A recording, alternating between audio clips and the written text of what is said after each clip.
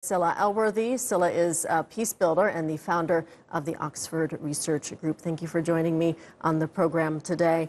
Let's talk first about this Gaziantep declaration, which was just signed this week in southeastern Turkey. It talks about countries changing their approach to migration, going from an emergency response to resilience. What does that mean? Resilience means looking at both the causes of migration and addressing those so that people don't have to leave in the first place.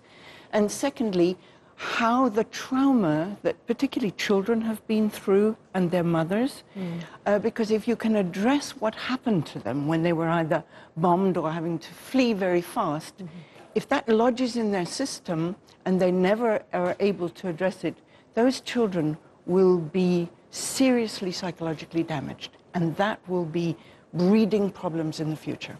Yeah, I can't even imagine. According to the UNHCR, the number of people forcibly displaced worldwide has reached almost 71 million. What are some of the main reasons why people are being forced to leave their homes and in some cases their home countries? Climate change is a very big one. Okay. In the sub-Saharan Africa area, for example, when desertification moves in, the herders move into the farmers' land, the farmers are furious, fight them, and then there's a mass displacement, and people have nowhere to go. Really, there is no option for them but to try to find some land where they can feed their families.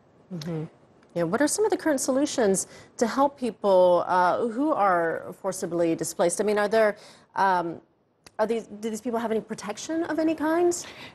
Really very little, especially where it's happening in very, very poor countries. But the other obvious reason for forced migration is conflict. And when you look at the causes of why people in these troubled places are being armed so easily, we have to take responsibility in the West for that. Right. You know that we spend worldwide $1,739 billion a year on militarization and the production of weapons and the trade in weapons. My country, the UK, is one of those countries who are the main arms traders. In fact, the 5 permanent members of the Security Council of the UN are the biggest arms producers and traders. So we have to take responsibility for not making this a militarized issue by the ease with which people can obtain weapons, bring conflicts to an armed struggle, and then what happens then is the result is not just the forced migration, but all the trafficking that goes with it. That means particularly trafficking of women, prostitution, trafficking in drugs, and trafficking in weapons.